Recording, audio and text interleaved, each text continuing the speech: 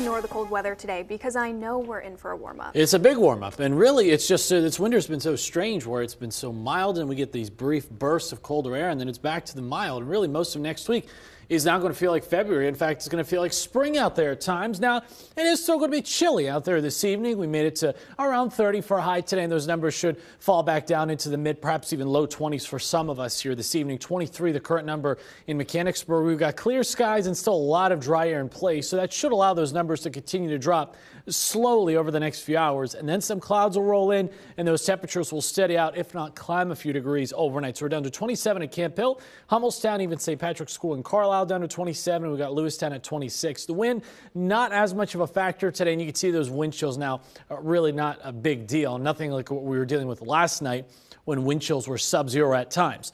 Look at the warmer air coming our way. 29 right now in Harrisburg, and look at all the 40s, the 50s, the 60s.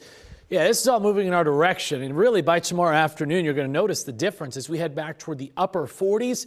By the middle of next week, we're talking mid-50s. It'll be like this cool down this weekend. Never even happened. Everything is quiet right now. We have plenty of clear skies overhead, but there is a weak disturbance moving through the middle part of the country right now. That's going to spread in some clouds overnight and into most of your Sunday, but we're going to remain dry. It's just going to be a rather dreary looking day tomorrow. Eventually by Monday, we should start to see some sun break out for the second half of the day. So this evening, it will be chilly, but more seasonable. Notice what happens overnight, though. More clouds roll in, and those temperatures are actually going to rise a little bit as we approach sunrise. There's going to be a lot of warmer air coming in aloft overnight, and that will translate down to the surface tomorrow for sure as we're back into the upper 40s. So even with the clouds around, that will not stop temperatures from climbing well above average. Notice the clouds linger into Sunday night and Monday morning. This is with a weak front that's really not going to do a whole lot to change our weather by Monday afternoon. Back to sunshine and high temperatures still in the upper 40s. It's not just the high temperatures, it's the lows tomorrow morning.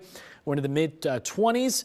Eventually by the middle and end of next week, lows are pushing near 40. So that will be a good 15 degrees above the average. And same goes for the high temperatures as well. Notice by Tuesday, we're up to 50 degrees, maybe just a stray evening shower possible. And then 55 next Wednesday and Thursday. Thursday looks like our best chance for rain. And then we do cool down a little bit as we hit toward next weekend. But even that likely is not going to stick around for too much long. Jared, over to you.